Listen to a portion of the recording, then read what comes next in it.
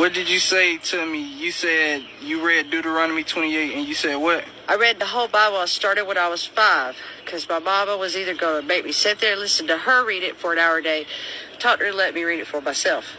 Took a while. I was a kid, King James Version. I prayed for understanding, and maybe because I was a child and I really meant it, I was able to get it.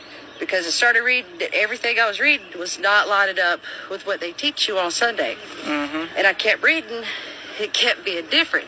And I was a kid, so I thought maybe I was reading something wrong or I didn't have some understanding. It took me a while for me to realize it wasn't about me being right or wrong. The Word is right. And what the Word says is completely different from what they're going to teach you.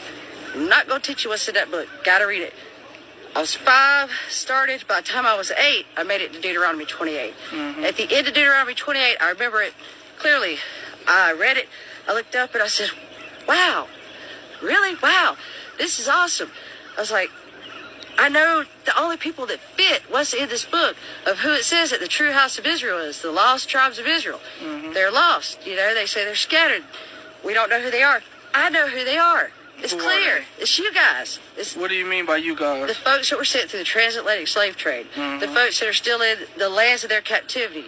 Israel is in the lands of their captivity. There is no creation of the so-called Jewish state of Israel in 1948. That does not fit prophecy. There's people over there that call themselves Jews.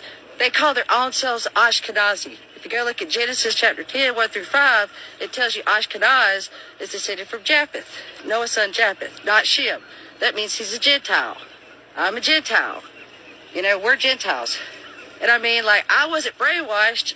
I got the Bible before they do the brainwashing of the programming and try to make you think Egypt is white, which is ridiculous because it's Africa. So, all that's Africa. So, I'm thinking clearly because I'm reading, I know what's going on, And, I was a weird kid. I thought a lot. I thought about things. And, my mom, she was really cool because she never taught me no kind of hate. She taught me to respect. So what you say about the 1/3? Okay.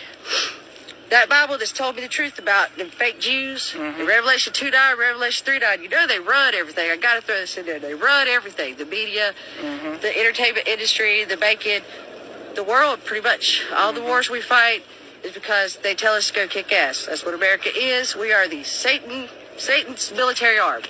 And why I say Satan, Revelation 2:9, Revelation 3:9. I know those who say they are Jews, but do lie and are of the synagogue of Satan. We done read they Ashkenazi, they Japheth. It's clear. So what you say about the 1/3 ruling the earth? Okay, well, here's how I know that that's true. 1/3, because that's true, so the rest of it's true. You guys' story's in there, and it's all true. Lines up perfectly. It's all thing that makes any kind of sense. 1/3 of all nations will be left at the very, very end. You said and 1/3, right? 1/3 of Israel. You guys are going to be on top.